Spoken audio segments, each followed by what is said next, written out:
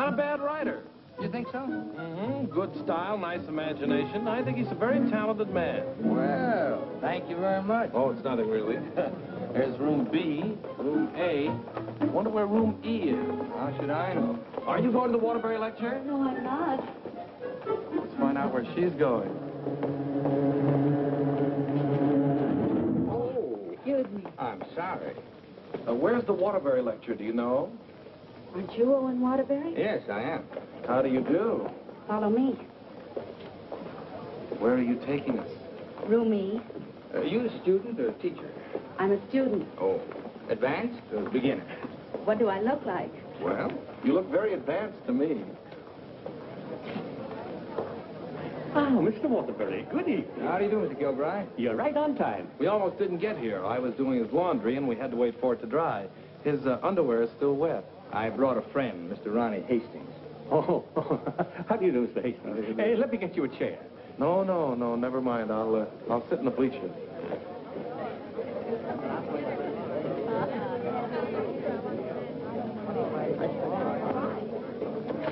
Hello. Hello. You going to be a writer, too? I hope to be someday. Well, this lecture should help you a great deal. He's a great writer, isn't he? Oh, yes. Of course, he gets most of his ideas from me. Excuse me. Yes? You're sitting in my seat. Oh, I'm terribly sorry. Good evening, Miss Gaylord. Hello, Mr. Scott. Anybody sitting here? Yes, Clarence Henderson. But he's out sick tonight. Well, then why did you make me move? Oh, Clarence and I don't speak. Oh, well... Attention, class.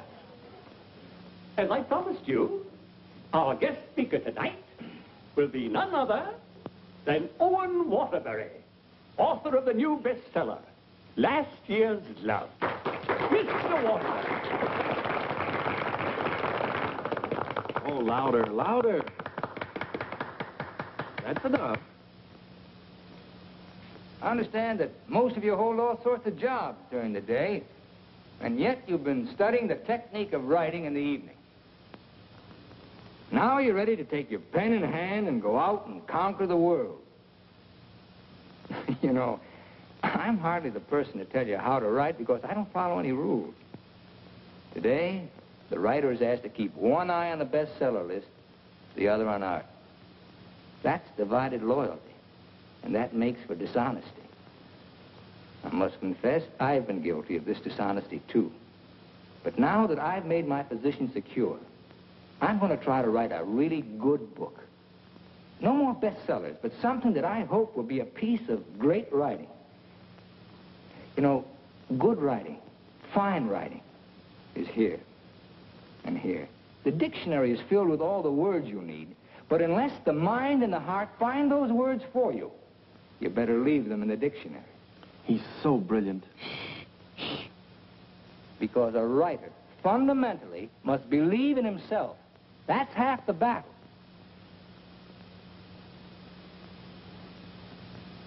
I'd like to interrupt my little talk for a moment to say that I'm going to be in a position to help somebody here in this class. Beginning tomorrow, I'm going to need a secretary. I've already placed the request with the University Placement Bureau, and man or woman, whoever qualifies, will get the job. That's very nice of you, Mr. Waterbury. Well, it's not a big job, but the surroundings will be wholesome.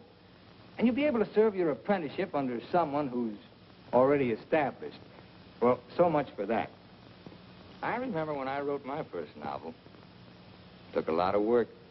I starved, lived in a little back room, all the while consoling myself that I was going to be another poet. So you're really going to work for Owen Waterbury? Well, I was offered the job by his personnel manager. I've heard a lot of weird stories about Owen Waterbury. Oh, you hear weird stories about any famous person. Why, last night his talk was actually inspiring. Steve, do you realize you've been here 5 years? Well, isn't that a little too long for anyone with my ambition? Where does Mr. Waterbury do his work? Well, his personnel manager said in his apartment.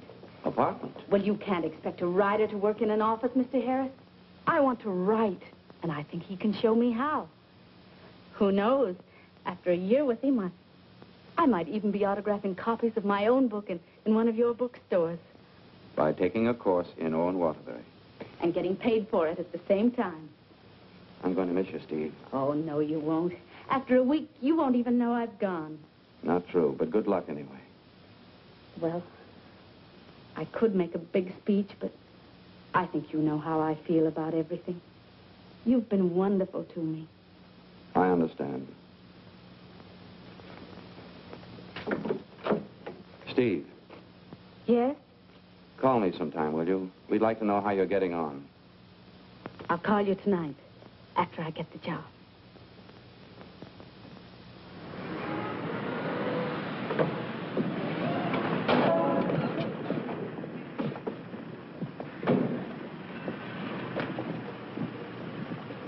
Why don't you watch while you're parking? Well, you can back up, can't you? You got to reverse. Never mind, Bill. Just save your energy for upstairs. Smart guy. Hand me the bag, Bill. Yes, ma'am. I'll take it upstairs for you, man. Anything drives a cab these days. Apartment 3E. Thank you. Now, just remember, Bill, if he says one word that's out of line, just one word, I want you to bop him right on the jaw. They might take my license away. Not for protecting a lady. Well, come on, in or out, in or out. You know, I hit pretty hard. The harder, the better. Is he a big guy? 6 feet of bluff. I'll cut him down. I didn't get this nose for nothing. Are you sure he can't fight? He's a writer. Writer? Fighter? Now, remember, if he just so much as opens his mouth... Don't worry, I'll shut it up. I got a bigger mouth than he's got. I've come for my things. And what's the objection? Evidently, he has none. Follow me, Bill. Now then, I want you to take all the things out of that drawer and put them into that bag. Yes, ma'am. No, not the drawer, just the thing.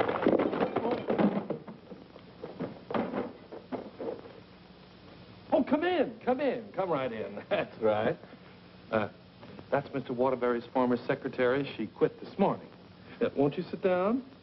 This is my mink. And how? Waterbury gave that to her as a Christmas bonus. My typewriter.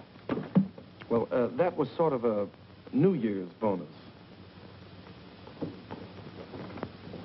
My aujourd'hui. She brought her own aujourd'hui. My pot. She cooked once in a while. My bourbon. She drank a little. My cigarette box. She smoked, too. My lipstick. Shall we adjourn to the library? Your frankfurters. Goodbye, Mr. Waterbury. Good thing you didn't open your mouth. Thank you. Come along, Bill. Don't bother with your inferiors. And now, miss, what can I do for you? This is your new secretary. Oh, yes, you're from the Kilbride School. Yes, I am. Say, look at that. She knocked over a bottle of ink all over the carpet, and it's going to be hard to get out, too. Oh, would you try cleaning it up, please, Mary? Not me. The landlady says I'm not to clean up any more messes. Just do my regular work and get out of here. Excuse me. Would you like some help? Oh, thank you very much. Say, you're going to work out fine. Here, Ronnie. I'm an expert at this sort of thing. He sure is. He cleans up about 6 of them a month. I'll need a cloth and some rug shampoo. This is the stuff you've been using lately. Here, this is a woman's job. It was a woman who did it. It was an accident. You better not let the landlady see that. She'll add $100 for damages to your rent. That's more than last month. Oh, I got some on my dress. Oh, look, why don't you work on the rug and I'll work on your dress? Why don't you two work on the rug and I'll work on her dress? I'll work on my dress. I'll work on the kitchen. Do you like hot dogs? Occasionally, yes. Fine, we'll have them for lunch. And for dinner, we'll have steak. Lunch? Dinner, what? I haven't even been interviewed yet. What's your name? Stephanie Gaylord. What do your friends call you? Steve. Oh, that settles it. I think she should be hired. How are you on shorthand? 120 words a minute. Do you do laundry? My own, generally. Well, you're going to have to learn to do silk shirts, 120 a minute. I'll do the cooking. And eating. Do you live here, too? No, I live next door. But he hasn't been there since July. That's because I have no kitchen. Well, we share our kitchen on a cooperative basis. He cooks and he eats. You know, Owen and I went to school together. I was in kindergarten, and he was in the 8th grade. Then I went to high school, and he was still in kindergarten. And then I studied piano and became a character in every Waterbury book. And what were you in last year's Love? I was the chorus girl who studied piano and was very bitter about the world. Where'd you work before? Who, me? I was secretary to Charles Harris. He owns the Harris bookstores all over the country. And how is Mr. Waterbury's latest novel doing? Second only to the Bible. Oh, well, he won't like that. You married, Steve? No, I'm not. Please, Ronnie, I'm not interested in whether or not Miss Gaylord is married. Oh, no. My biscuits are burning. I've had married secretaries before, and, well, their husbands were a little troublesome. They were murder. His working hours are very peculiar.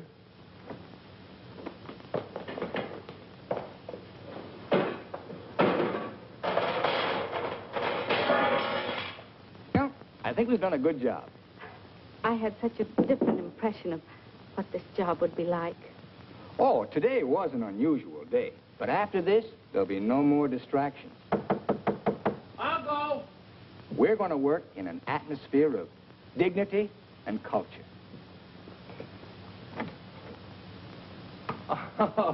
It's your bookmaker. Mary, that man's here again. I've heard you. How much do I owe this time? $11.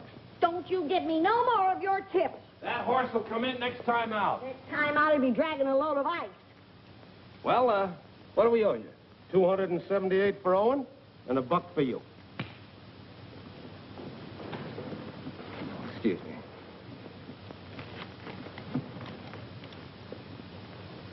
Here you are. I'll have to owe you mine until next week. You want to wager today?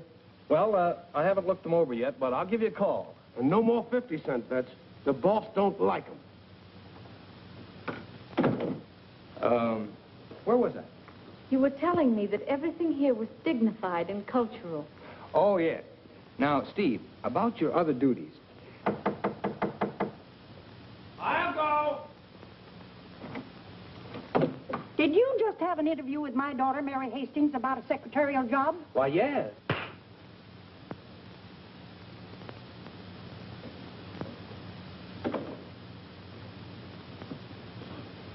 I have a message for you. Well, what's the message? Mr. Waterbury, I don't think I want this job. Well, why not? Well, when you spoke at class last evening, everything seemed so refreshing. And when I read your novels, they were filled with such quality and high purpose. And I'm afraid all that's spoiled now, so no harsh words, no hard feelings, just get somebody else. Well, if that's the way you feel, Miss Gaylord. Are you walking out on Owen Waterbury? Don't beg the girl to work for me, Ronnie. Just call the agency and get another girl. Now, you know you don't mean that. We both like this one. Are you going to let me out of here, or do I have to call the police? They're here already. I came for the rent. Mrs. Reeves, I just mailed you a check this morning. Oh, you always do that, knowing full well that I only live downstairs. Any damage this month? Oh, it's been a very, very uneventful month. Oh, the carpet again. Mercy! This fish belongs here. And this duck up here, you throw the whole room out of contour. Mrs. Reeves, if you'll excuse I heard me... some screaming just outside the door. New secretary? Well, yes. You being hired or fired? Miss Gaylord has just been engaged. Oh, too bad, Mr. Waterbury, because something moved in the apartment upstairs would just fill your every requirement. Well, unfortunately, Mrs. Reeves, the job has just been filled. Well, I want you to meet her anyway. Felicia! Coming, Mrs. Reeves.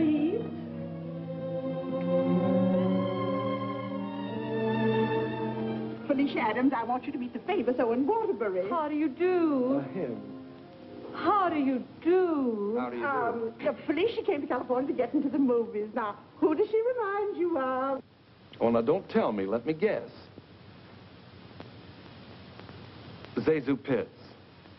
Oh, of course not. Felicia, in addition to being a secretary, is a very good actress, aren't you, dear? And take off your coat and let them see.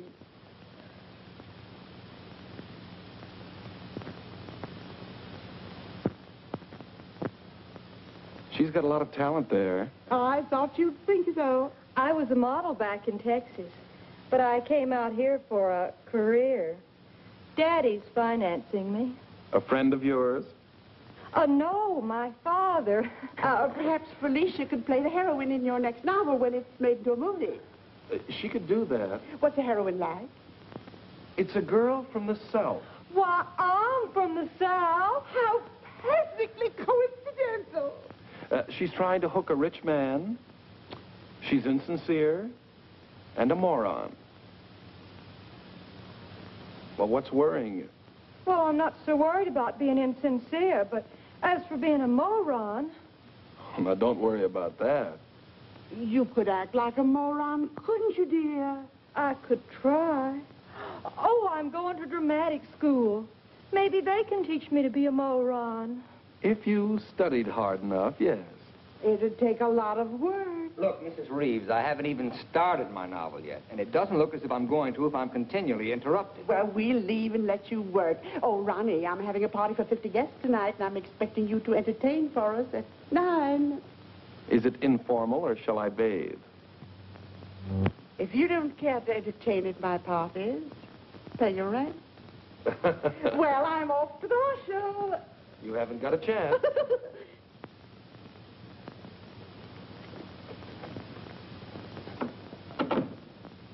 You know, ever since her husband died and left her 7 buildings, she's been a peeping Tom. Now, come on, Steve, let's you and I prepare lunch. Look, I stayed only because I didn't want to cause a scene in front of your landlady, but I'm really leaving now. What an idea. What an idea. Take your stuff. Come on, take it down. Get rid of it. Well, where's your pad? When you've got to have a pad, you can't start a job like this without a pad. Oh, I'll find a pad for you.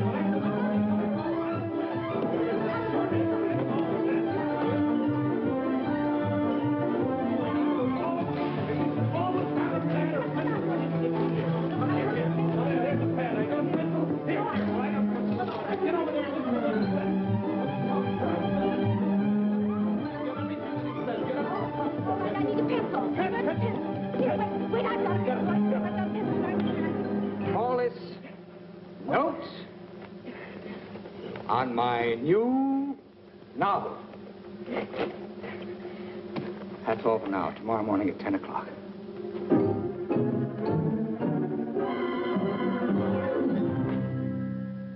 He's incubating. He's incubating at last. Come along. Is he always starting new novels? Yes, always. I remember on last year's Love, I was baking a cake. All of a sudden, he called me out, and I had to start taking dictation. And I couldn't go back until he was through dictating. At 3 o'clock in the morning, we sat down to chocolate-covered ashes.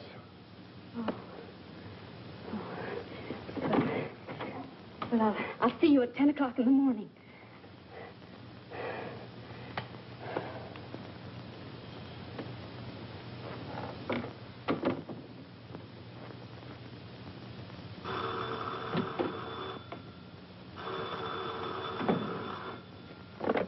Hello? Hello, Steve. I couldn't wait for you to call me, so I'm calling you. How was the job? Well, I have to make an adjustment, you know. It's such an unusual kind of a job. I can imagine. He started his novel today. Oh? Interesting story? Well, he didn't get very far into it, but I'm sure it's going to be wonderful. He seemed so excited about it. Look, Steve, let's have dinner one night this week. Well, I'll call you the first night I have free.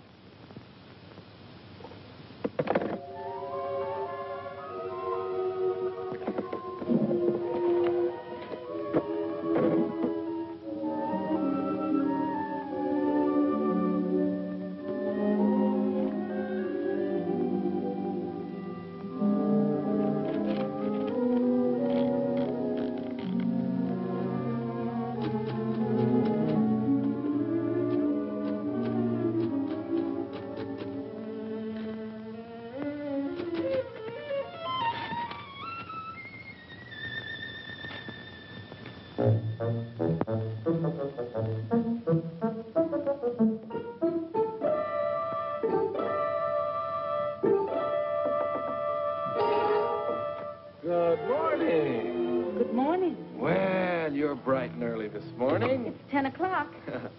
Say, did you ever think how you'd look in mink? Well, I see you've got your pad. Keep your pencil poised. The genius is still dressing. I'm making potato pancakes for luncheon. He's in a sour cream mood today. If you need anything ironed, I'll be in the kitchen ironing.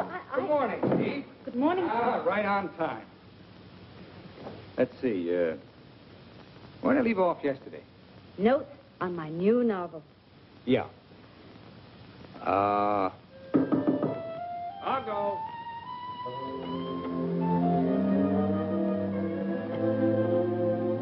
Hello. Hello. Hello. Hello. Hello. Hello.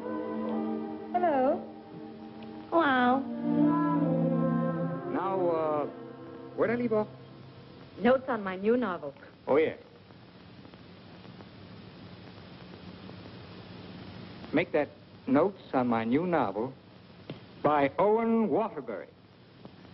That's good.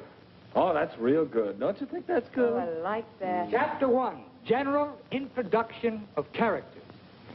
Chapter 2. Well, I'll do Chapter 2 tomorrow. Chapter a day? That's swell. You sure you're not tired? Miss Gaylord, you stay here and answer the telephone. I'm going to the beach for some salt air. Well, be sure you don't bring any home with you. Right, boy. Let's drive someplace nice, like Santa Barbara. Well, honey, anything you say.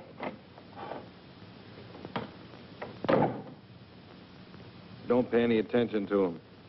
He's just trying to make you jealous. Jealous? Well, what makes you think I'm even interested in him? You know, for a secretary who's just been given the day off, you're awfully annoyed. Annoyed? Of course I'm annoyed. I just don't want to sit here doing nothing. I came here to work. I came here to do nothing, and now I'm working. Look, if you get paid for idleness, grab it, you fool. There goes another one.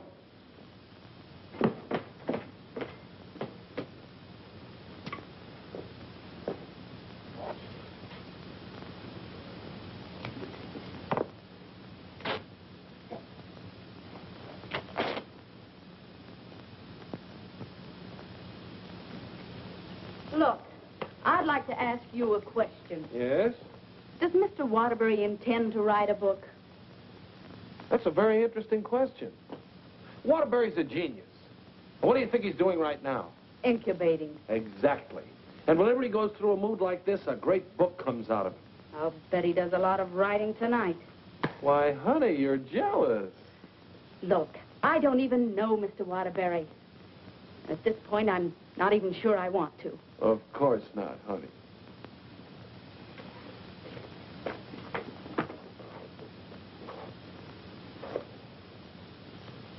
Say, can you tell me what I'm doing wrong? Everything. Here, let me have it. How can you get so many wrinkles in it? Well, he's tried 16 laundries, but he still likes my work best. These are good shirts. We're good shirts. You know, I just thought of something. What? I must be going out of my mind. Why? Well, I went to night school for a whole year to learn to be a writer. And here I am doing a guy's laundry. Oh! It's not done yet.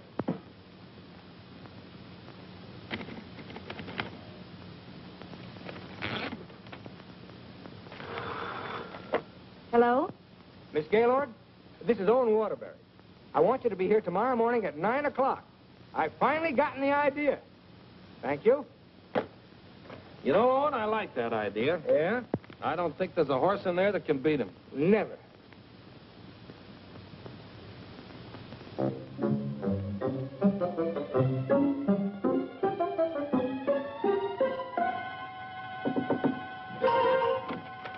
Morning. Morning? Oh, leave your coat on, Steve. The taxi will be here in just a minute. Got a pair for her? Well, she can use mine. Where are we going? To the races. The race. Haven't you ever Oh, been? I've never in my life. Swell. Always lucky the first time. Come on. But what about that idea you had last... Oh, back and wait till after the third race. Look, I got a horse in here. Look, Mr. Waterbury, I don't think I ought to go along. Say, are you complaining about being paid to go to the races? Come on.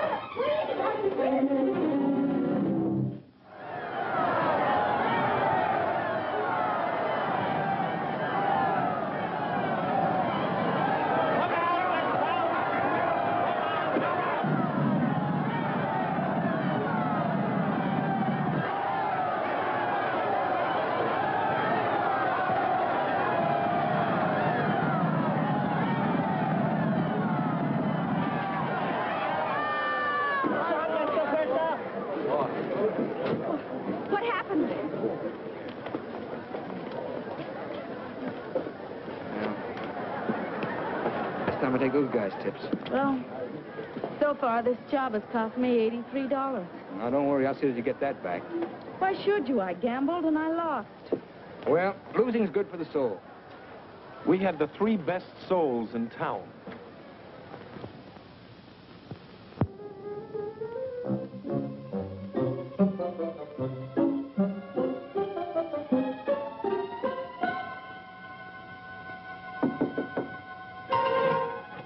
Good morning. Morning. Well, leave your coat on, Steve. The plane leaves in 35 minutes. Plane? Where are you going? Las Vegas and get back your $83. Las Vegas? I can't go to Las Vegas with you. Well, are you objecting to being paid while working? Paid? I don't think I can afford to work for you much longer, Mr. Waterbury. Oh, Steve, it only takes an hour and a half to fly. To catch evening plane back, you're home in time for dinner. With tons of money. No, I won't go. I just won't go. No, please. Please, put me down.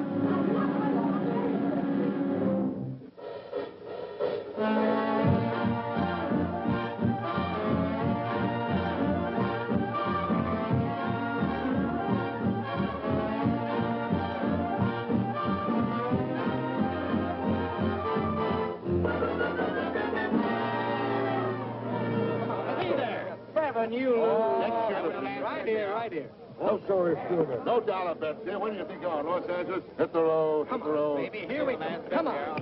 Oh, the easy way.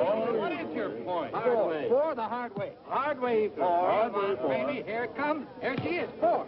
7, you lose. 7, you lose. Standing on my right again, huh? When are we leaving, Mr. Waterbury? Leading, I'm stuck 3,000. But you said we'd catch the midnight plane. There'll be another plane at 2, darling. Next shooter, please. Grab the right shooter. Come on, let's go. I thought working for a writer was going to be so uplifting. Perhaps you lose. Perhaps you lose. See what you did? But I didn't do anything. She didn't mean it. What are you grinning about? I'm betting on crap. Everything was going to be so intellectual. Correct again. Go bad, lady. Are you doing that on purpose? What did I do? You're doing all right, honey. What's her point? Her point is craps. Can't you make anything but craps? I was going to meet only literary people. Craps, Nick. You're my dream girl. Never saw that before. Don't make any more craps, understand? I'll tell him when he comes in. Keep your mind on the dice. Put this all on 7. She's got to make this 5 for once. You know, I'm writing a novel too, Mr. Waterbury. It'll be a honey. A 2 and a 1. Correct. 4 straight. Get out of here. That's goodness. What's wrong? Keep your mind on the dice when you roll them. How dare you speak to me like that? Just for that, you roll your own dice. Craps again. Lady darling, Rich. Come on, bring it in. Over here. Come on, lad. Money. Gaylord. Steve, where are you going? I'm going home, and I never want to see you again. You're a fraud, Mr. Waterbury, a cheap, egotistical fraud, and your whole existence is something I want no part of. I'm sorry I even met you, because you've spoiled something for me. You've spoiled my impression of Owen Waterbury, the writer. Steve, look, you can't go home alone. I'll take you home. Steve, please sit down, will you? I want to talk to you, please. Steve, honestly, this gambling, it's an insidious thing. It changes a person. I'm really terribly sorry. Well, then why don't you put a stop to all of this and get down to work? I guess I'm afraid. Afraid of what? I'm afraid I'm not the great writer I started out to be. Instead, I'm just a commercial hack. Oh, no, you're not. Didn't you see how everyone at the university treated you with awe and respect? Why don't you write another love story? I'd be going backwards. Backwards? Stick to your last. You know the story of the clown who always wanted to play Hamlet? If you keep telling yourself you're a failure, you'll be one. If I try another love story, will you work for me? If you work, I'll work for you. Thank you. I'm poor again. I just switched to 7s.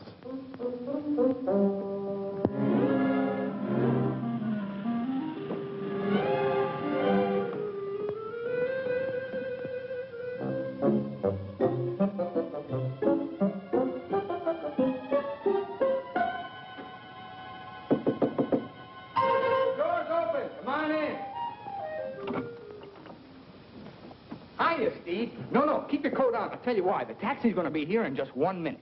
What? Oh, don't worry. We're going to work, but let's do it at the beach house, huh? He's superstitious, honey. He starts all his novels at the beach house. But why the beach house? Did you like last year's Love? Very much.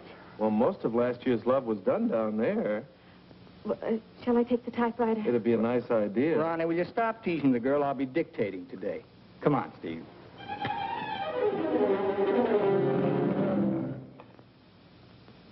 I'll dictate this in outline form, and then I'll polish it up later. Yes, Mr. Waterbury. This is the story of a successful novelist who began to die, morally and spiritually, until a girl came into his life.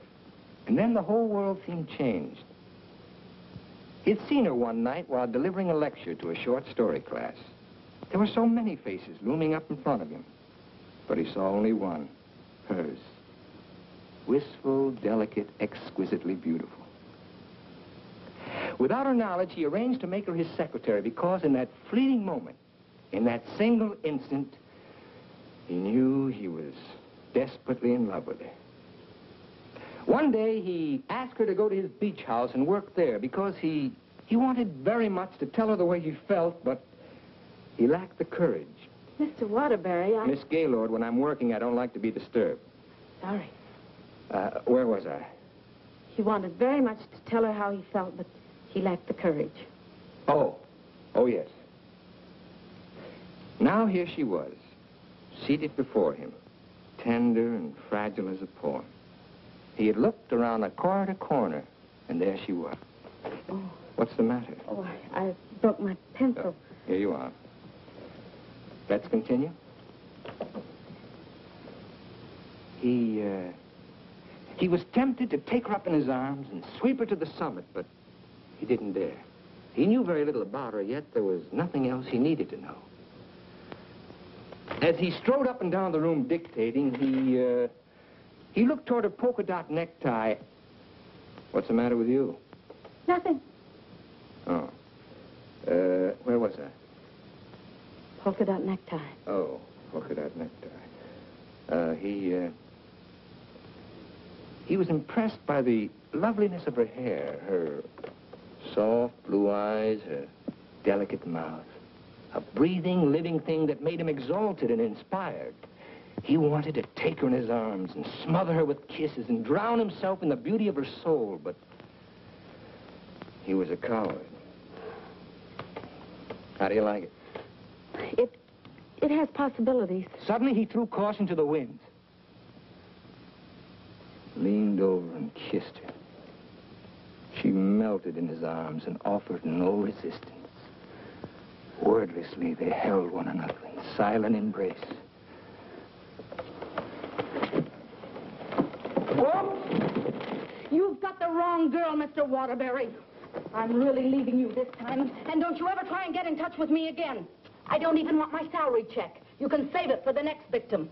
And if I ever see one of your books again, I'll burn it!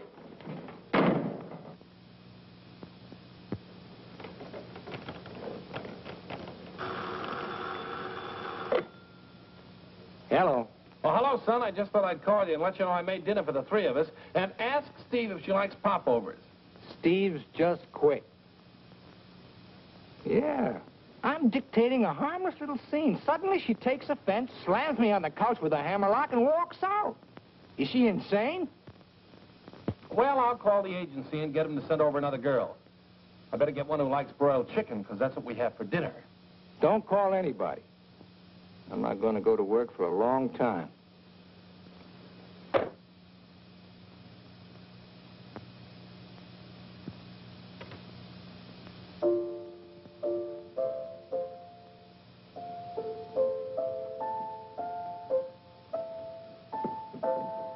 Come on. Will you get out of here so I can wash these keys? I'm composing. Composing? I haven't heard a good song out of you yet. That's it. Give me that again. Thank you very much. What are you calling that thing? I got a cold in my nose. Come on, sing it. Oh, Mr. Ronnie, I... Oh, don't be silly. I just want to hear the quality. Sniff, sniff, here's a handkerchief. Ka-choo, ka-choo, gesundheit to you. Let yourself go and blow.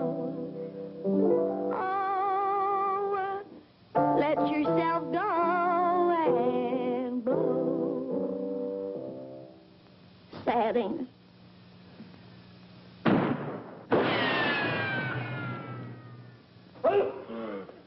I have to have some water. Some water. Water in the kitchen. Well, I can't go in there. The place is on fire. Here, this will do it. Oh. You and your cooking. You and your popovers, they don't pop, they explode. Call the fire department. The fire department, they just put water over everything. I can't. Oh.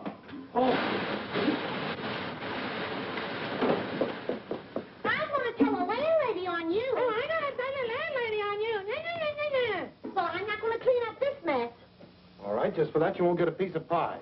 What's in that garbage can? Pie? 30 misses out of 31 tries.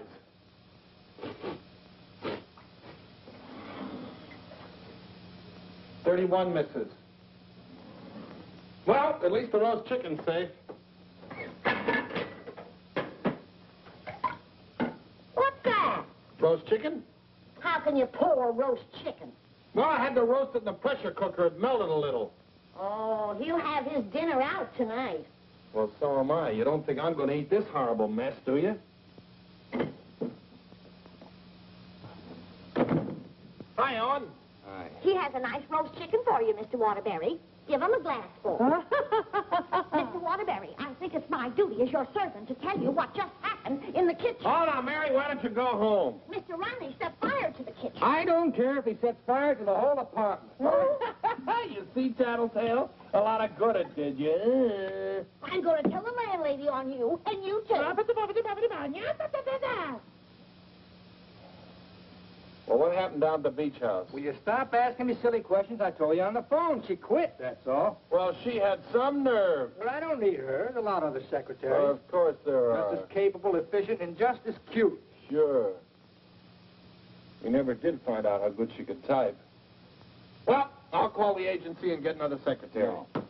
I got a better idea. What you gonna do? I'm going to pack.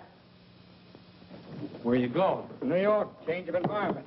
I work better there. Gonna get rid of the apartment? Yep. Well, what's gonna happen to me? What should happen to you? That's a very unfair question. Well, I'm not going to let a little thing like a secretary throw me off balance. Never in a million years.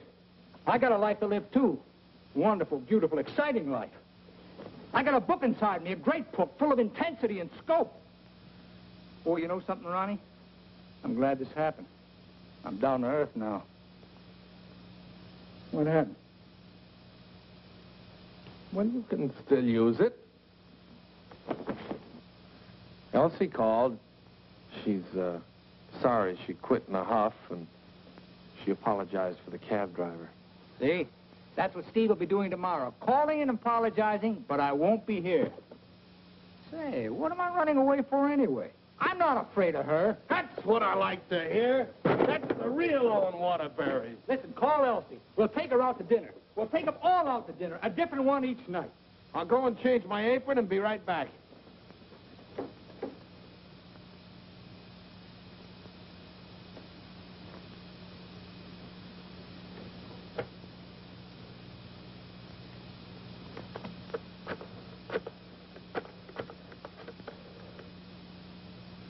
Brian Detective Agency?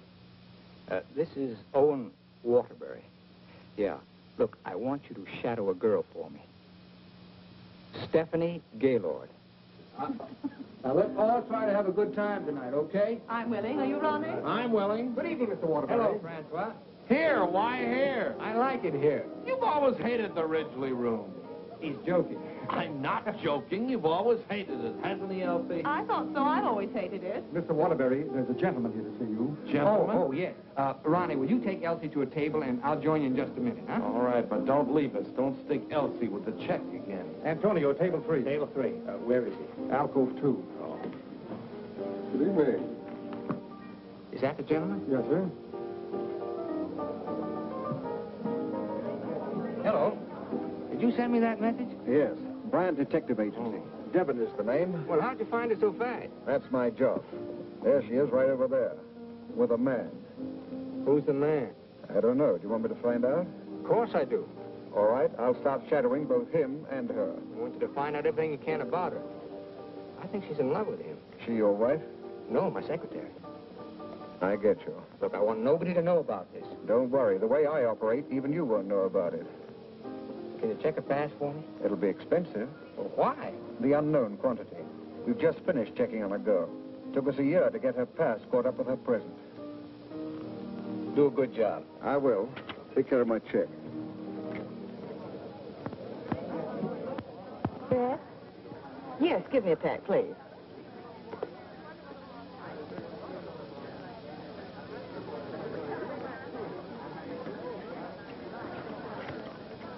Thank you.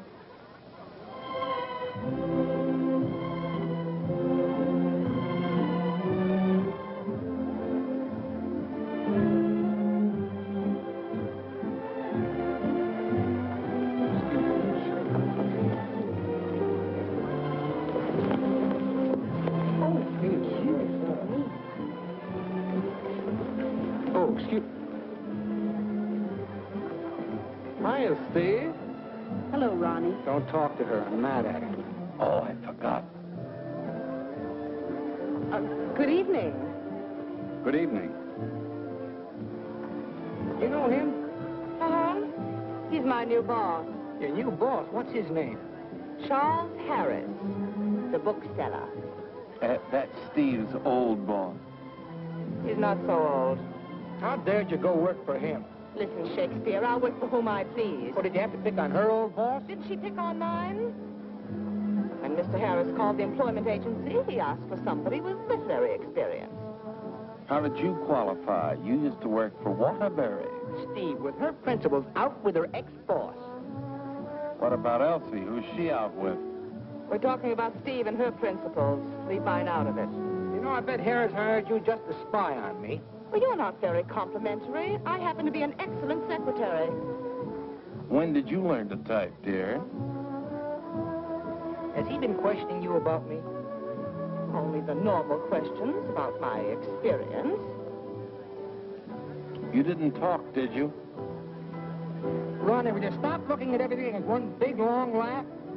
Oh, I've got a lot for you, lover boy. What? They're going to be married. They're what? They're going to be married. Where are you going? I'm going to talk to her. Your order, please. A broiled chicken. Yours? Well, I'll have a glass full, too. Hello. Good evening. Mr. Harris, Mr. Waterbury. Well, congratulations. I just heard the good news. What good news? How about you marrying Stephanie? May I dance with the bride? That's entirely up to her, isn't it? May I? Thank you. Not at all. So she decided to get married to the wrong guy. Are we going to dance, or are you going to dictate a novel? Oh, now why should a nice, intelligent girl like you marry a man she doesn't even love? For your information, I'm not marrying anyone. Oh, well, now I respect you. You respect all girls who decide not to get married. Going back to work for him? Is this a quiz, or are we going to dance? Well, it could be both. Say, how would you like your old job back? Better terms? Not interested. I'll throw in a bonus. Marriage. Mr. Waterbury, you talk about marriage as though it was something cheap and vulgar.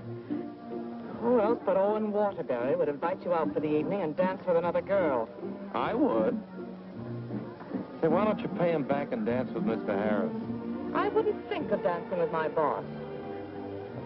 This is me you're talking to, remember?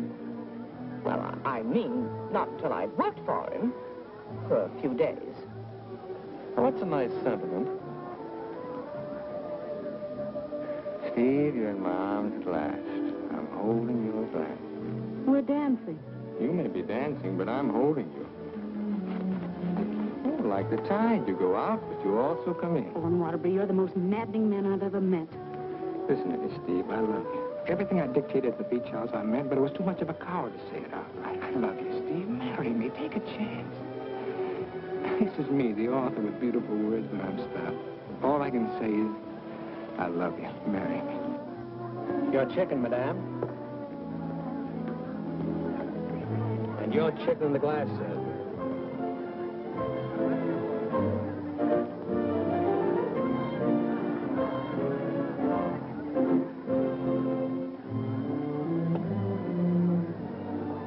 Harris looks lovely.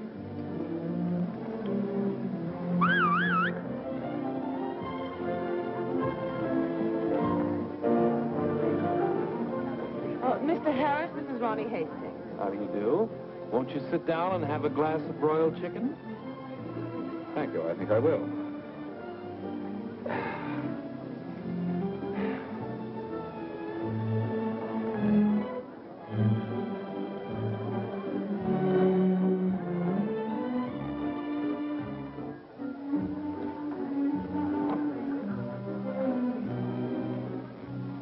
Ever hear the story of the unholy three? If you don't mind, I think I'll be running along. Mr. Harris, would you mind taking me with you? Not at all. Well, who's going to take me? You watch the floor show.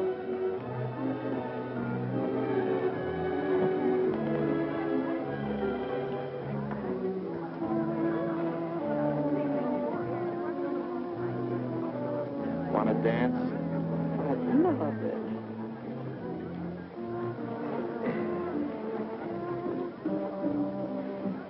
Are you a gigolo? After tonight, I think I will be.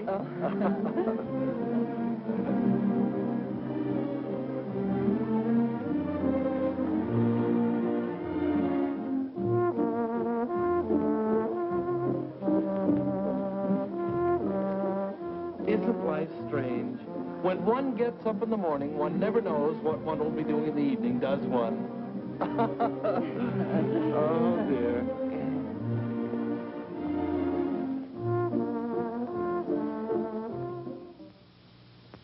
And in addition to the office supplies, please order one Remington electric typewriter for the outer office.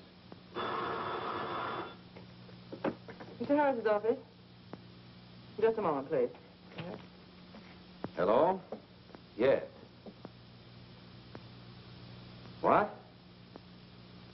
When? Thank you. Goodbye.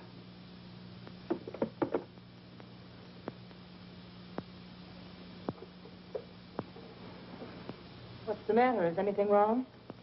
Owen Waterbury just married Steve. He didn't. Oh, yes, he did. I never thought she'd marry him. I never thought he'd get married. Well, here we are, honey. Welcome to Honeymoon Manor.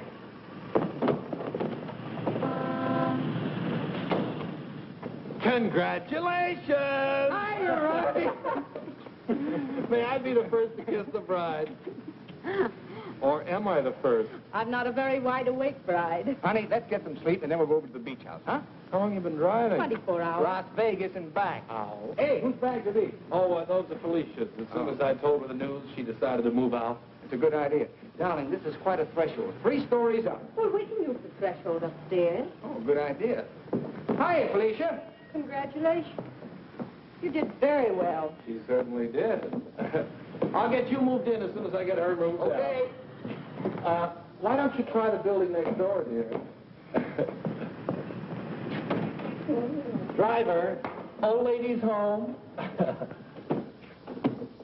Whoop. Hello, Mary. I'm so happy for both of you.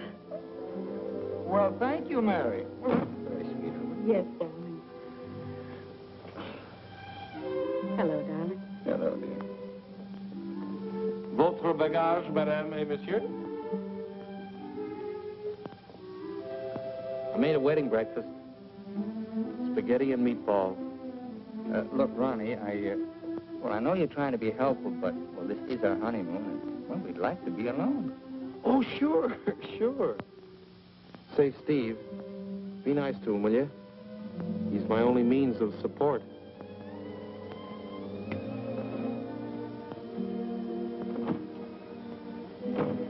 Darling, are you glad you married me? Oh, what a question to ask me now. Well, it was on the spur of the moment, and you do change your mind so. Darling, I'll never change my mind about you. You're the first nice thing in my life. Could you tell me where is apartment 3E? Who are you looking for? Isn't that the business of the people in apartment 3E? It's the next apartment down the hall, sir.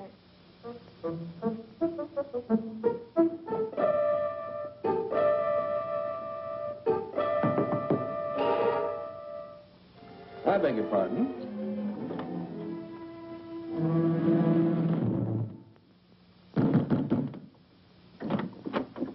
Yes, and what can I do for you? I have a message for Mr. Waterbury. Well, I'm afraid Mr. Waterbury can't be disturbed just now. He's a little busy. My name is Devaney. Will you tell him the woman he's interested in got married?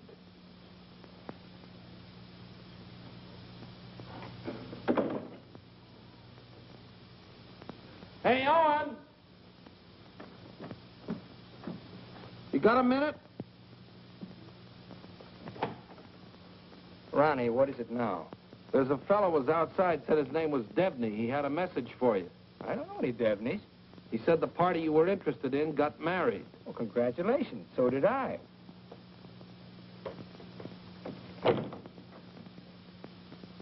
Darling, whom were you interested in who got married? There's only one married girl I'm interested in.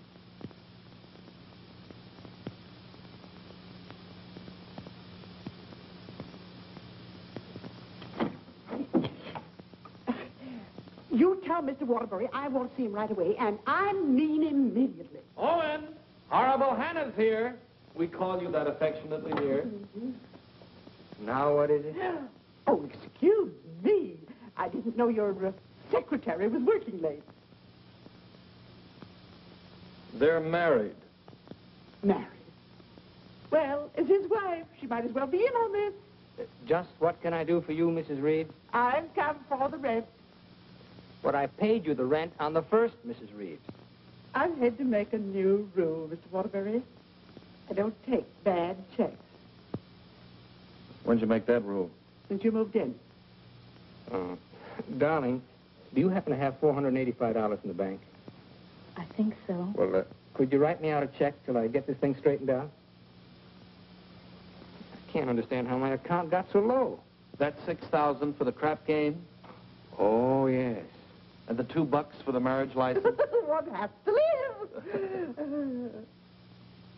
Thank you, dear. Thank you, Mrs. Waterbury. I never thought I'd ever call anybody Mrs. Waterbury. Well, I'll just walk you down the hall. Oh, thank you, Ronnie. Is this any good? She's loaded. Well, I suppose an explanation is in order. You don't owe me an explanation. Oh, but darling, I want to explain. Oh, excuse me.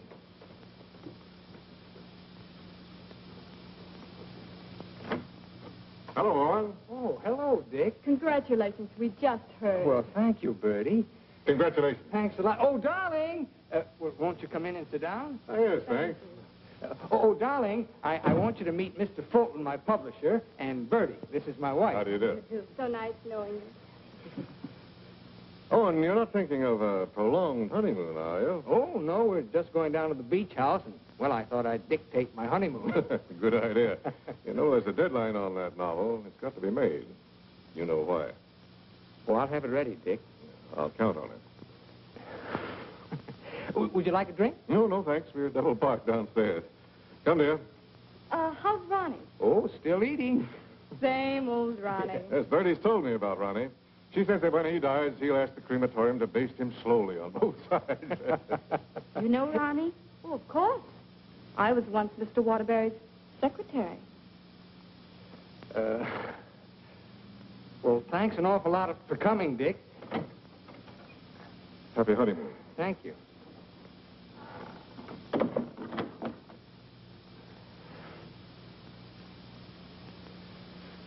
Darling, why did Mr. Fulton look at you so accusingly? Well, I owe him $20,000. I drew it as advance royalty against my next novel.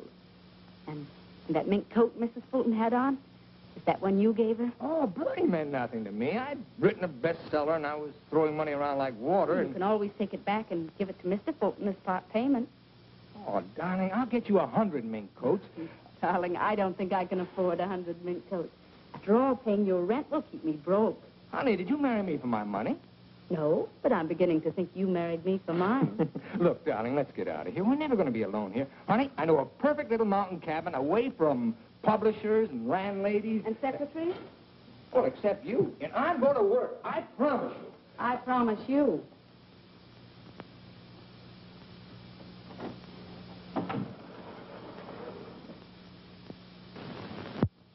How long did you work on this book, Owen? 4 months. I'm rather proud of this one, Dick. Where's Mrs. Waterbury? Oh, Steve's down at the village getting groceries. She wants to prepare you one of her special dinners. Well, I'm afraid I can't stay for dinner. I have to catch that next train back. Dick, let's drop the suspense. How'd you like the book? I'm going to let you have it right between the eyes, Owen. You don't like it? I hate it.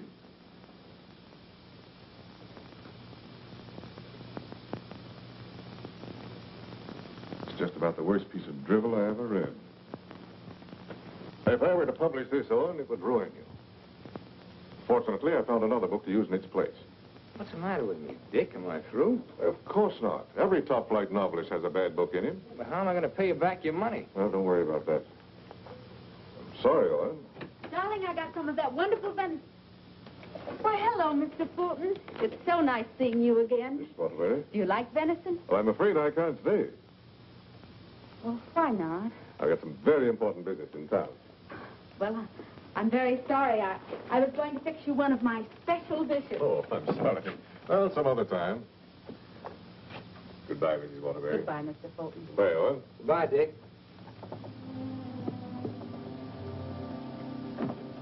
He doesn't like it. No. Do you think he's right? He's always been right. Until he married Bertie. Oh, what's that got to do with it? Well, maybe he's changed. Ever think of that?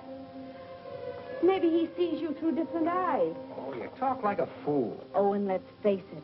Your book is now being published by a man who sees his wife in your arms on every page. He thinks that girl in there is Bertie in you. You're a child. Bertie meant nothing to me. He doesn't realize that. And he's still a human being, even if he is a publisher. And he's a man. Let's get away from here tonight. Tonight? Oh, and you blame me, don't you? Oh, not really, Steve. It's just that it's so distracting to have a man's wife as his secretary, too. I've got to try another book fast, and I'm going to have to get myself another secretary. So I'm fired, is that it? Oh, Steve, it'll be better for both of us if I work by myself. It'll give you a chance to work on your own book. I'll make dinner.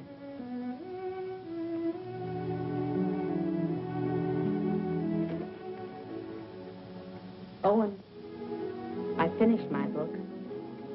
Oh, you did? Well, I'd like to read it. It's been on your dressing room table for 2 weeks. Oh. Well, I'll read it on the train. Don't bother. Oh, you're hurt. No, I'm not. You call and get tickets for the train and send Ronnie a wire to get you a new secretary.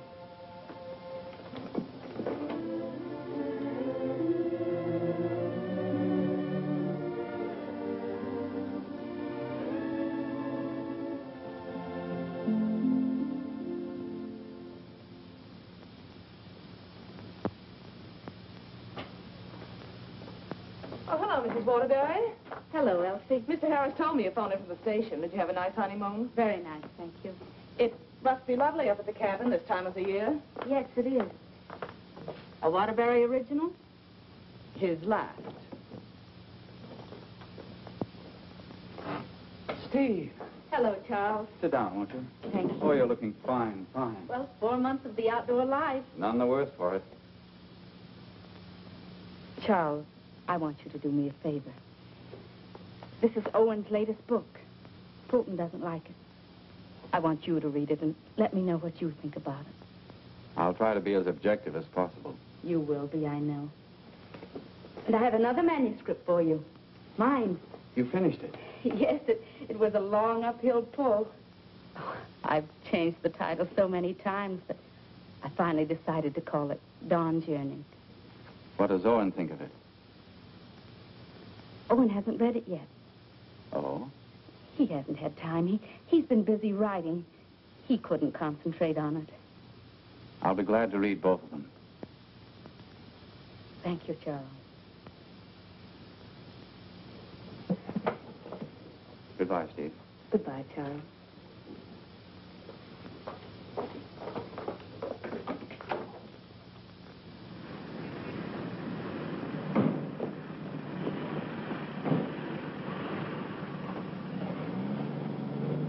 I was on the 3rd floor, but I can't find the Waterbury apartment. Well, here's Mrs. Waterbury.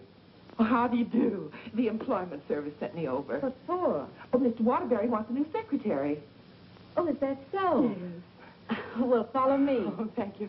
I know it's going to be so exciting working for Mr. Waterbury. Just love it. I know I will. You know, this is such a rush call, I hardly had time to dress. Your dress is beautiful. Oh, thank you so much. You know, I make my own clothes. Oh, really? Yes. Come in. Come right in, Miss... What did you say your name was? Hilda Schneebacker. Miss Schneebacker. Owen, darling, this is your new secretary. How do you do? This is my husband, Owen Waterbury, and this is Ronnie, our next-door neighbor. How do you do? Can I get you something to drink? Oh, have you any beer? Well, I should say we have. And we have pretzels, too. You know, I could just drink a barrel of beer. What did you ask for on the phone? I thought they knew our account. Dope. Oh, don't bother.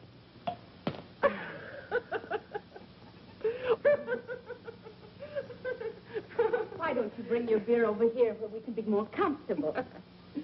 Oh, do you do laundry, Miss Schneebacher? Just shirts and socks. I don't like to do sheets. Well, sit down, please. How are you on handicapping the horses, Miss Schneebacher? Oh, yesterday I picked 2 winners. Played them both right on the schnozola. Oh, and I think she's enchanting. What size coat do you wear? Do you have to wear a coat on the job? Oh, Mr. Waterbury likes to give all his employees mink coats for Christmas. Oh, I wish I'd known that. I could have saved the skunk's life. I wonder who she means. I'm going to love this job. You're all so nuts.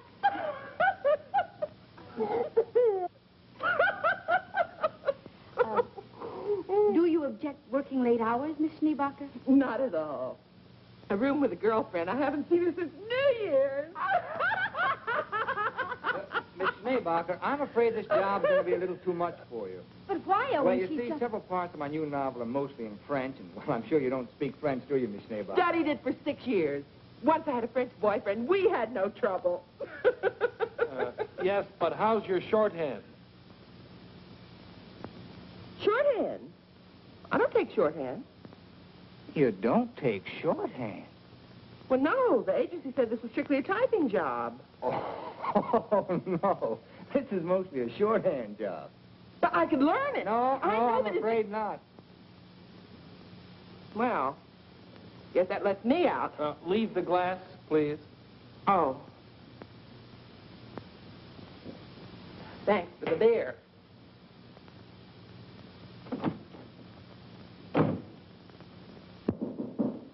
That must be the next one. The next one? I told the agency to keep sending them until we said when.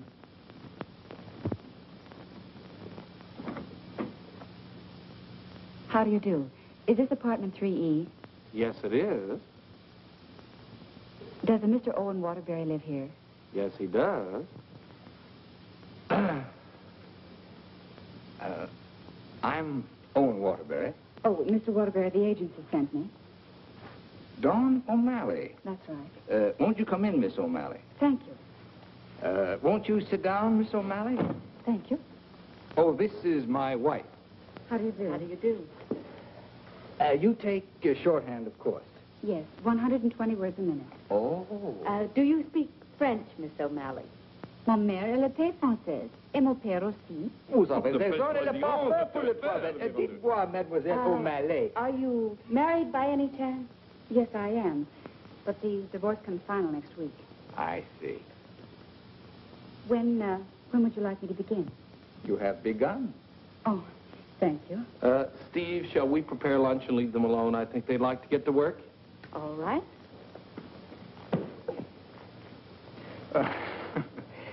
Tell me, did you ever work for a writer before?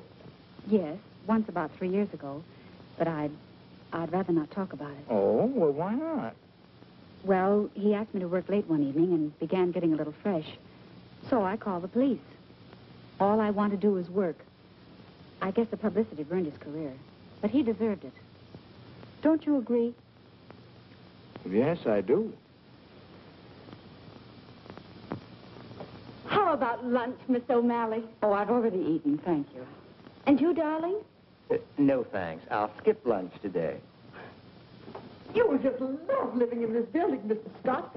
And you'll just love the Waterburys. They're so bohemian. Crude. I'll go. Oh, hello. Hello, Mrs. Waterbury. I want you to meet your new neighbor, Sylvan Scott. He's moving out of the bachelor apartment upstairs that Felicia used to have. Yes, I know, Mr. Scott. Hello, Stephanie. How nice. Come in, come now, I want you to meet the important member of the family. This is the great Owen Waterbury. Oh.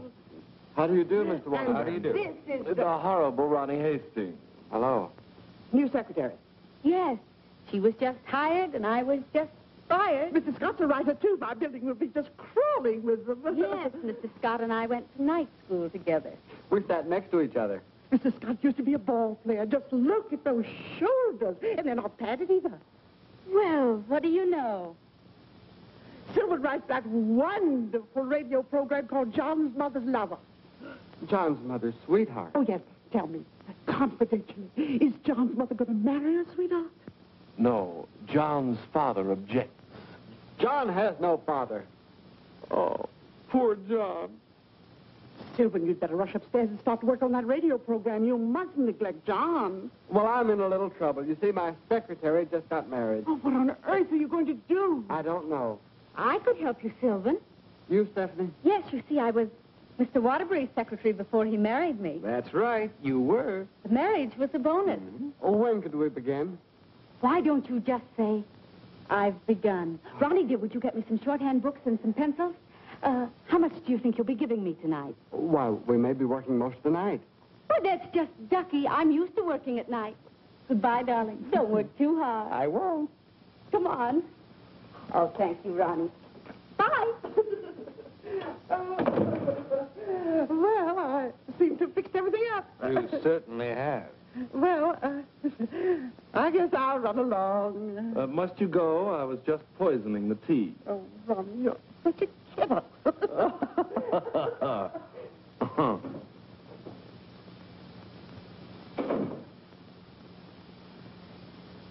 You know, you're going to really like it here, honey child. Watch your hands. I don't tolerate familiarity from anybody, and I mean anybody. I once ruined a man's career, and don't you forget it.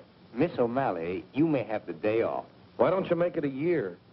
But I haven't even begun yet. Oh, that's all right. You get paid just the same. Oh, well, all right. What time tomorrow? Oh, any old time. Suit yourself. But I don't understand. Well, how about noon? All right. Thank you.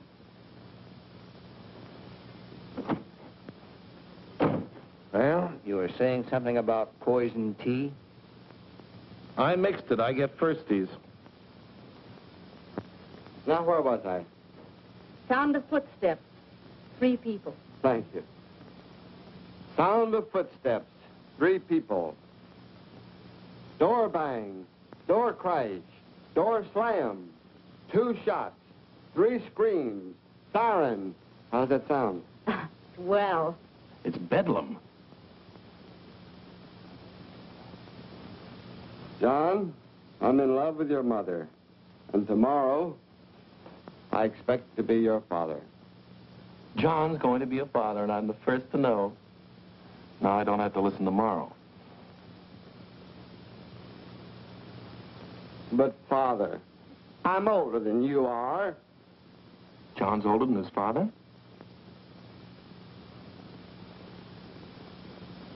What happened? That's what I'd like to know. I don't know.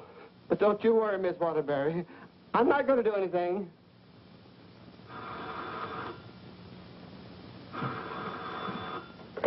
Hello. Hey, they just turned out the lights. Who's calling? This is Charles Harris speaking. I'm sorry to be calling at such a late hour, but I must talk to her. They just turned out the light. Will you keep quiet? This is her husband. No, she's out for the evening. She's right upstairs. And I don't know when she'll be back. Didn't you hear me? I said they just turned out the lights. Darling, may I borrow a light bulb? I don't care what you do. What's the matter? I'm going to a hotel in case you're interested. I'll go to a hotel. After all, this is your apartment. No, it isn't. You pay the rent. Ronnie, will you take this up to Mr. Scott, please?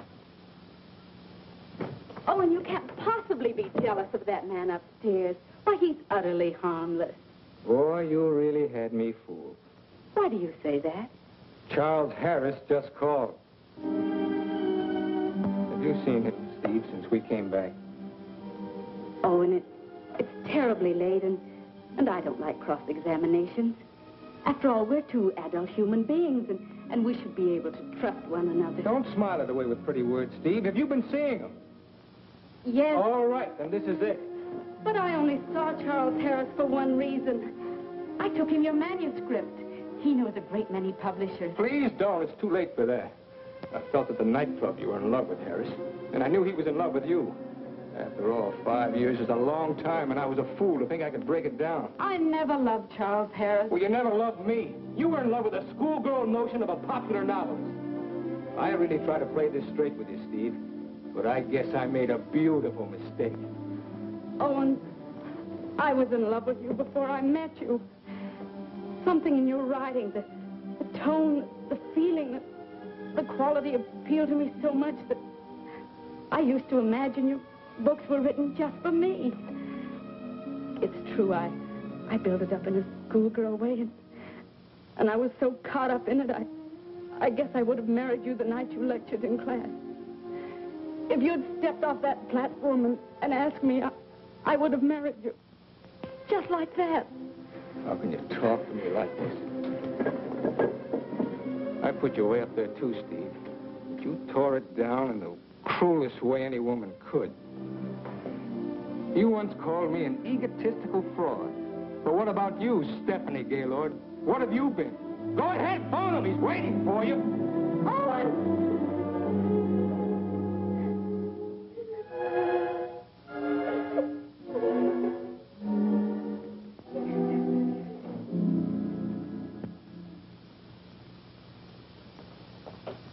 Good morning, Mrs. Waterbury. Good morning, Elsie. I have an appointment. Yes, I know. Mr. Harris has a surprise for you. Won't you come right in? Steve. Good morning, Charles. Stephanie Gaylord, this is Mr. McNally, Mr. Hudson, Mr. Burke of the Literary Times. How do you do? How do you do? How do you do? So you are Stephanie Gaylord. Sit down, Steve. It's a big morning in your life, Steve.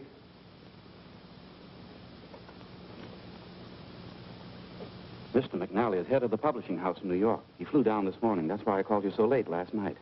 We've read your book, Miss Gaylord. How long have you worked on it? About 5 years. I'm recommending it for the McNally Winslow Award for first novel by an unknown. I didn't know you were going to show my manuscript to anyone. I couldn't do anything else after reading it. But don't you see what this will do to Owen? What has Owen got to do with it? Well, Owen's the big guy in my family, and his novel's just been turned down. If this happens on top of that, it would just about destroy him. He has to have a sense of importance. He's lost all faith in himself. You mean your husband would feel a sense of competition with you? You don't understand, Mr. McNally.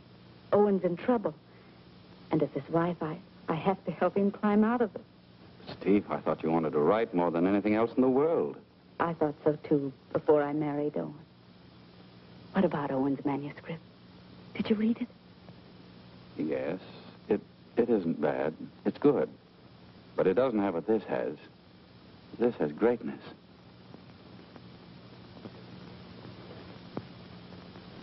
Thank you very much, gentlemen. Steve, please sit down. I want to talk to you.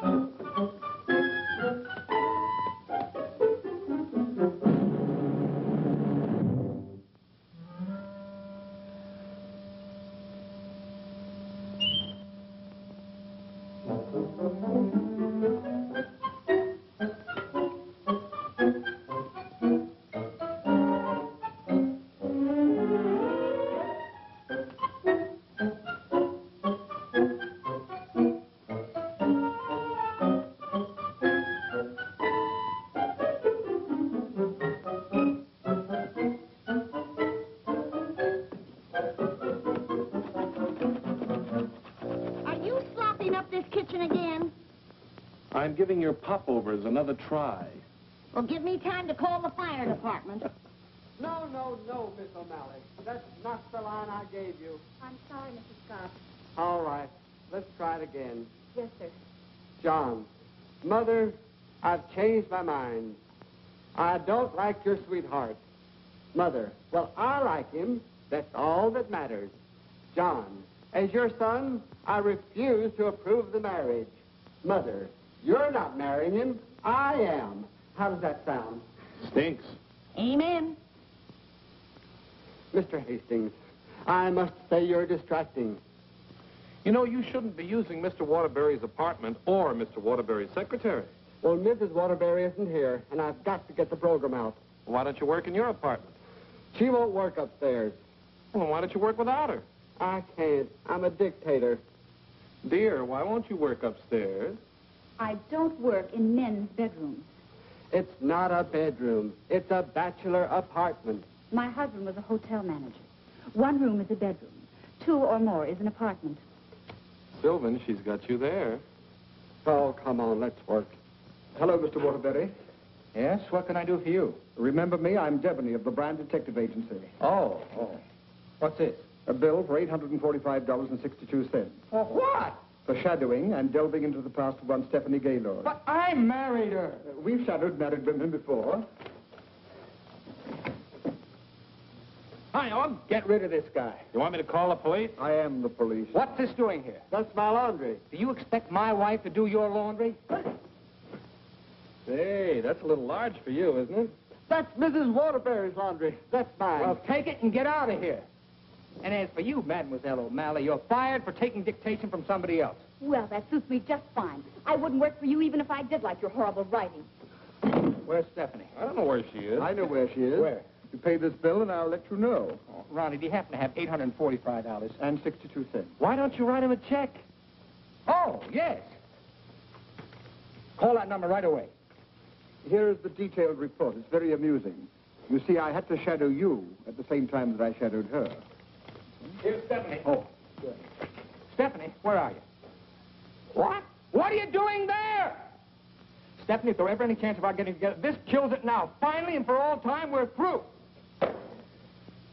Charles Harris's apartment. Just like that. No sense of shame. Well, maybe she got her old job back and is working for him. At his home? What decent, self-respecting girl works for a man at his home? Maybe she's his secretary. Please, don't tell me about secretaries. He could tell you. Here's the report. Page 3 is wonderful. Right. Call the employment agency. I'm going to show her. Look, I want a girl this time who's capable and efficient.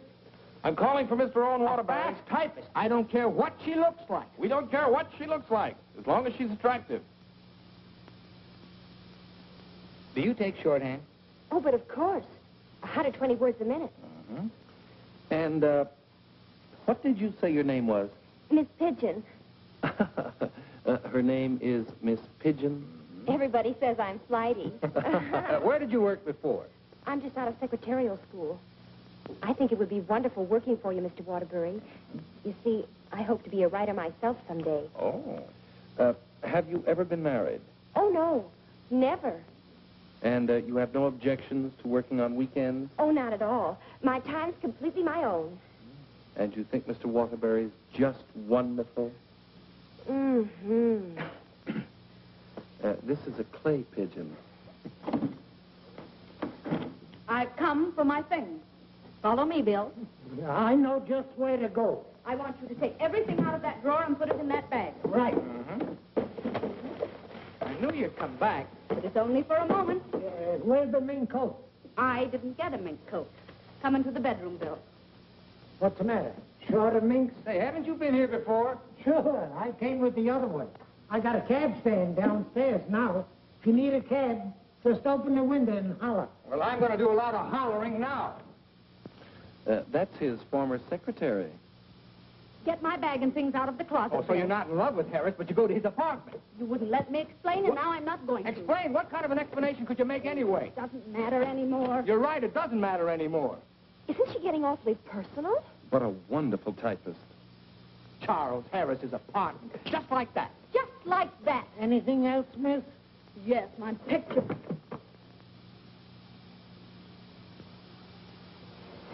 If I were a man, If you were a man, I'd ask you to step outside.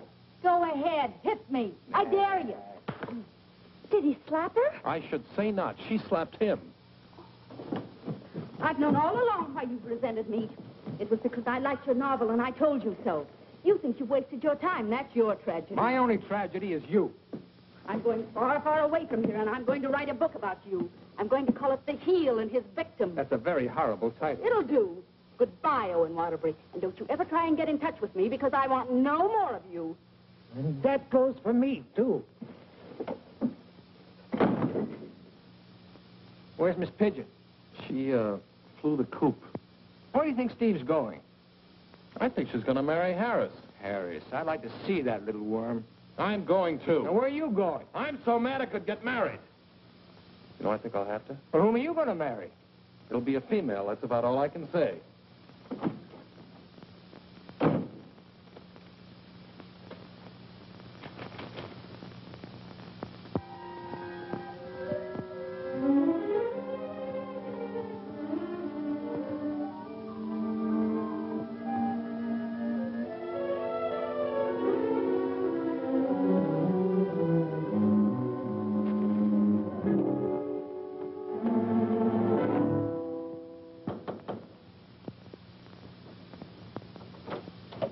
I'd like to see Mr. Harris. Your name? Owen Waterbury.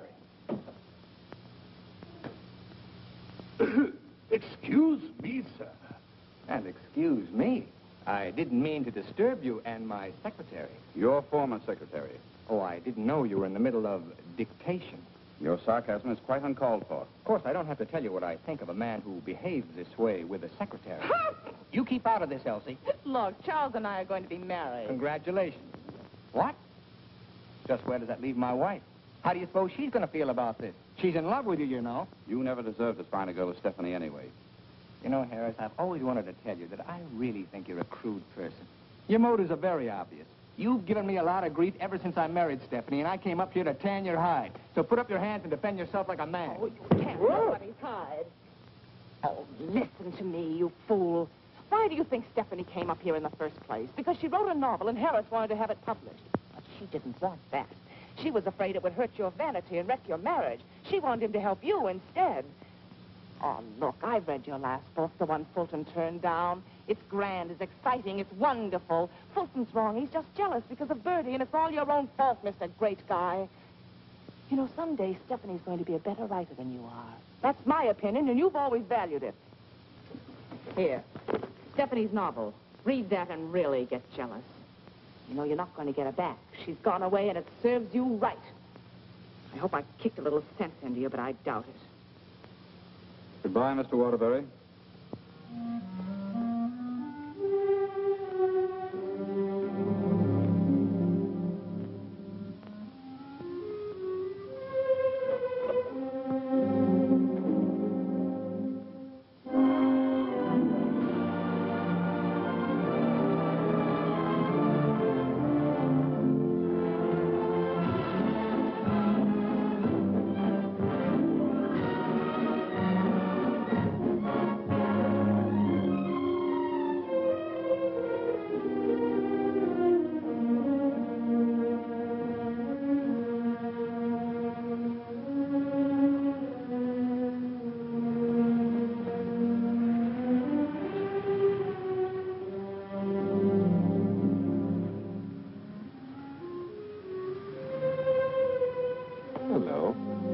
Waterbury? Yes? I've got to serve you with these papers. What for? Suit for divorce for Mrs. Waterbury. Thanks.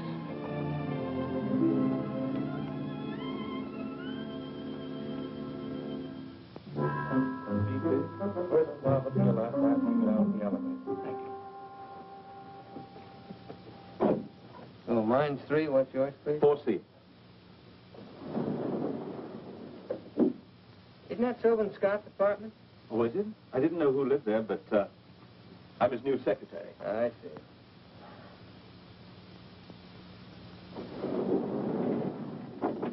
Good luck.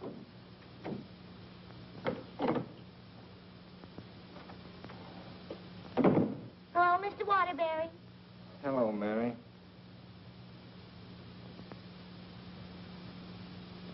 You want a drink? Well, I guess so. Now, did you see Ronnie around? Well, I haven't seen Mr. Ronnie in about 3 days. But I heard Terry got married. Married?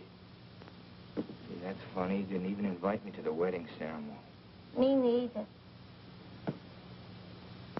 Ronnie gets married. I'm getting a divorce. Did you know that, Mary? Mrs. Waterbury's divorcing me. I sure was sorry to hear that, Mr. Waterbury.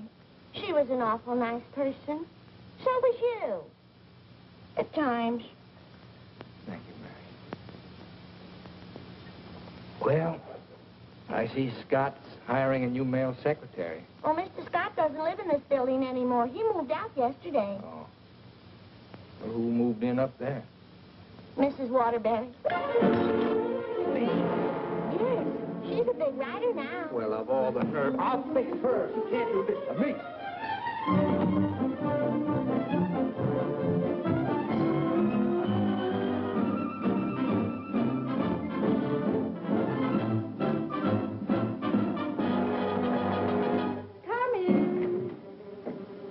Yes, what can I do for you? Out. I said get out. But I don't understand. Don't you listen to him. This is my wife. You're his wife? I'm trying very desperately not to be. Didn't you get the divorce papers today? You're still my wife until the final decree, and that takes a whole year. Are you still here? I said get out. Mr. Simpson, you come back here tomorrow morning at 9 o'clock. You'll come back here never. If I find you here again, I'll throw you out on your ear. Hiring male secretaries right under my nose. Right over your nose, dear. And don't be cute at a time like this. Why'd you take this apartment anyway? Because it was the only one I could find, and Mrs. Reeves was kind enough to let me have it. Oh, sure, sure. I thought you'd think I was chasing you, Owen Waterbury. But my living here need cost us no embarrassment. We can be friends, meet in the hallway, and exchange polite little hellos. I exchanged polite little hellos with your friend Harris recently. Elsie was there. She told me all about your book. Well, you didn't want to have it published because of what it might do to me. That's silly. I mean, do you think I look upon you as a competitor? Don't you think I can compete with you, Mr. Waterbury? I read your book last night. Kept me up most of the night. You want to know something? Yes. You're better than I am. But don't tell anybody because I'll deny it. Now, you listen to me, Mr. Owen Waterbury. I'm a human being, too, and I have certain rights and privileges. I had an idea for a book, and you made me lose a very good secretary. Well, look, why don't you dictate it to me? You? Sure, I can take shorthand. Owen Waterbury. Look, you want to know a secret? What? I'm a better secretary than you are. Oh. All right, prove it. Get the shorthand book and pencil. Okay. And I don't want to hear another word about our personal problems until I get this down. Let's call this Notes on My New Novel by Stephanie Gale. This will be the story of a girl who became secretary to a very egotistical man who thought he knew everything there was to know about writing. Oh, now, wait a minute, Steve. Please, you're interrupting my train of thought. He was attractive. In an ugly sort of way. Thanks a million. Will you please stop interrupting me? But he was filled with childish frustrations and complexes which She, in her silly way, tried to cure. Now, wait a minute, Steve. I'm not going to sit here and take down this... Listen, this is my new book. Until she suddenly discovered he didn't need a wife. He needed a psychiatrist. A psychiatrist? That does it. Now I'm insane, am I? Okay. But if you publish that book, I'll sue you. You just go ahead and sue me if you think I'm afraid. Hello. You know, this book sounds very interesting, but there's one thing I've got to know. Did she love him? Well, of course she loved him. She loved him deeply, devotedly, desperately. Then why didn't you say so? I've come for the rent. Ronnie is your new landlord. Oh, no. That vase belongs up there. And this belongs here. And this belongs here. Oh, Ronnie, do.